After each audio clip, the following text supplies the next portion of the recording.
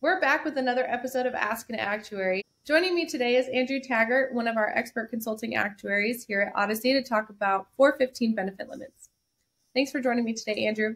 Thanks. So can you explain what the 415 benefit limits are? Yeah, the 415 benefit limits are the maximum allowable benefits that can be paid out of a defined benefit plan. Most people call those pension plans. There are two limits for those benefits that are compared against each other, and you take the lower of the two. There's the compensation limit and the dollar limit. The compensation limit compares the annuity from the plan against the average limited compensation for the last 3 years for that participant. The limited compensation refers to salary being capped at a certain amount that the government tells us, and that's used in the pension calculations. The dollar limit is just an annual dollar limit for the annuity benefit. The dollar limit in 2024 was $275,000.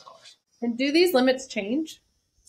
Yeah, the limits change in a few different ways for each person individually. Firstly, the limit is changed every year for everyone to account for inflation, and that's set by the IRS each year. For instance, the dollar limit in 2024 was $275,000, but it was $265,000 in 2023. Secondly, both of the limits require that you have 10 years of service in the plan. And if you have less than 10 years, it's prorated based on how many years you do have. So if you have 5 years of service, then the limit would be cut in half.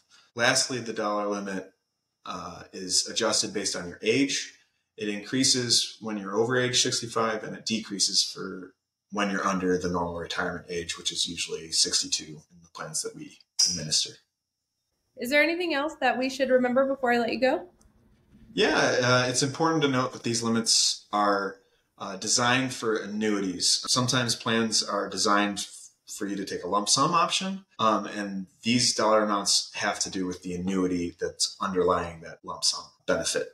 And there's a way that we calculate the limit that applies to lump sums based on those annuity limits. And you should always consult your actuary to ensure that you don't go over these limits, because when you go over the 415 limit, it can be very challenging and expensive to be able to actually get the money out of the plan and correct that.